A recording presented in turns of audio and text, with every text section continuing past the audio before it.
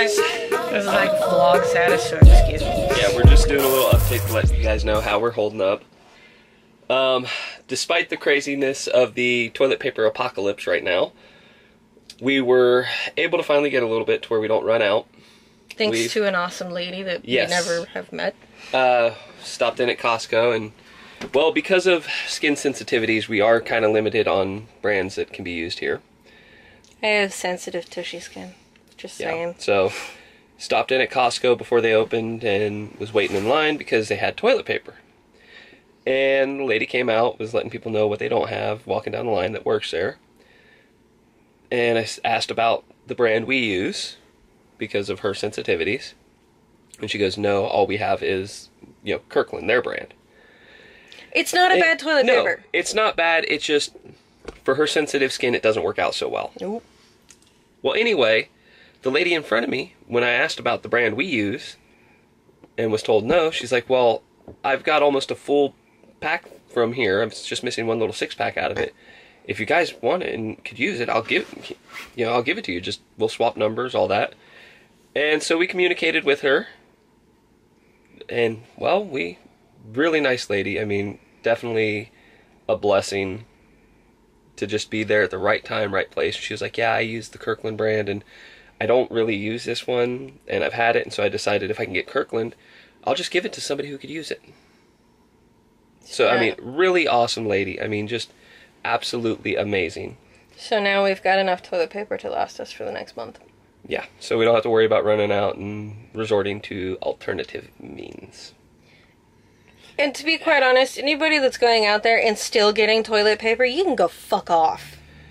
There are some people that are every day hunting down every single how many stores they can hit and how many packs they can get. Literally, a lady had multiple in the back of her car last weekend, and her car got broken into and the toilet paper stolen. Yep. She kind of deserved it. I do feel sorry that her car got broken into and the invasion of privacy, and I get that. But obviously, she was stocking up on too much toilet paper. Yeah, you shouldn't hoard it. If you've got more than 2-3 packs in the back of your car and you're at another store hunting more down, I don't really feel sorry for her. Yeah, I really don't either. I mean, I do feel sorry that her car got broken into, but I don't feel sorry that the toilet paper got taken. But as for us... Ow, that was my ear. Sorry. As for us, we've been managing pretty well. We are doing better than some people. Luckily enough, my job, we're still working. We're classified as essential, apparently, and some of it I question and I don't really understand. That's besides the point. I am appreciative to still be working. Our bills are still getting paid, so it's a lot less stress on both of us. We've been able to actually help out some more with some people, so we've been doing a lot where we can, when we can. I've been posting resources for people like bartenders that have lost their job, what they can do, because there's actually a grant out there right now for them. One of my friends, she lives all the way in Maine. That's like 4,000 miles away from us. I sent her a couple bucks so she can get food for the animals and food for herself and try to source out toilet paper because this apocalypse that's going on with it. One of my other friends, she's married to a diabetic, and he ran out of alcohol swabs. Well, they couldn't find any, and when we were in Winco, I actually found some. There for a minute, I was thinking of hoarding the entire shelf of them, but I'm like, no, there could be another diabetic that needs this. So I got 3 boxes of 100 packs, so... So that should last for a while for him. At least, hopefully, weather this whole pandemic. Yeah. I also got them a little bit of toilet paper that I could get from another store, so they should be good for a little bit.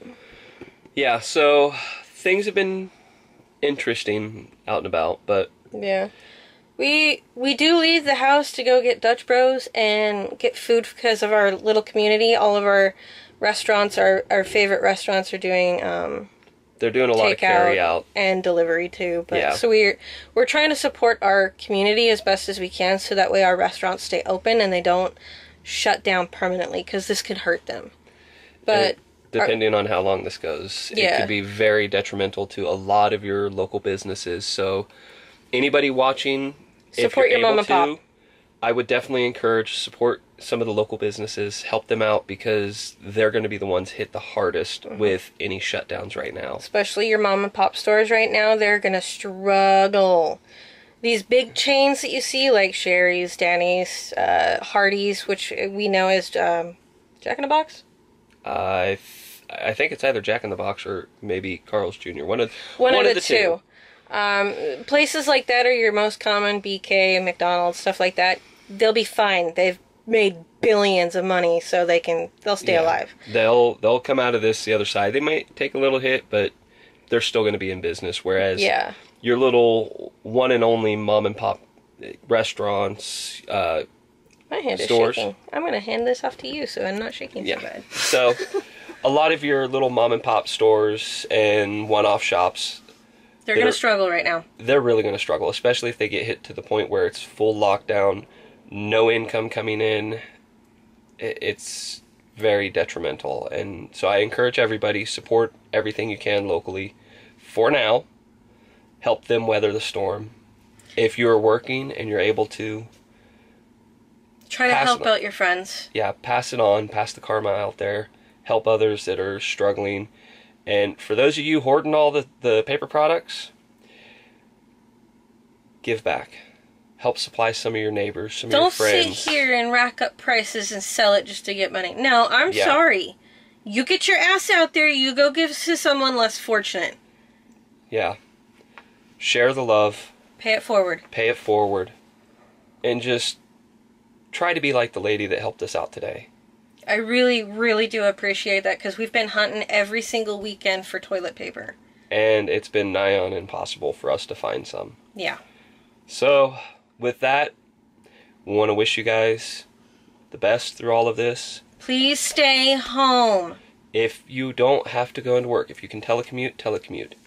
If your job is currently closed due to whatever state restrictions are put in place of only essential and yours isn't, stay home.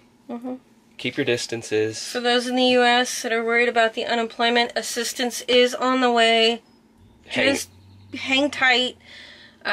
Government checks will be getting handed out they start to go out Wednesday.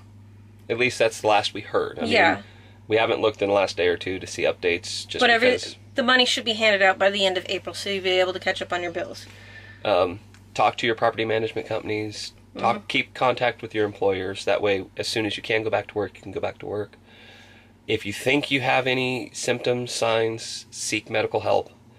Avoid people that you know have a compromised immune system or underlying medical issues.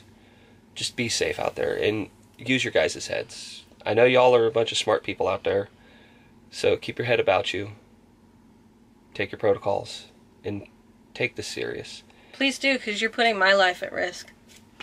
We go out, every store that we do go in that she is able to go into, she's masked up, I'm masked up. And we don't touch any store I go into, I'm masked up, and I only grab what I am taking. Yep. I don't sit there and fiddle around, because you never know. So. And for a household of 2, we've got plenty of food to last us the next month, so. And if you can, just go back to normal shopping, everybody else. Stop hoarding toilet paper. So. This shit does not give you the shits. So, we're going to pull out of this the other side, however long it may be. We just got to be supportive, pull together as a community, as a country. Be positive. Don't let this get you down in the dumps. Nope. As hard as that is to do, just keep your head up, stay strong. Stay home. Stay home. Stay safe. Stay healthy. Alright, this is just a quick update. Yep. I'll post more videos later. I'm sorry. I just have not wanted to do it.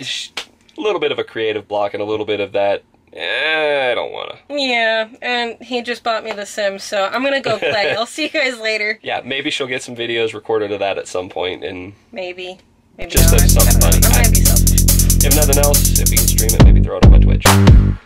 So, for now, you guys.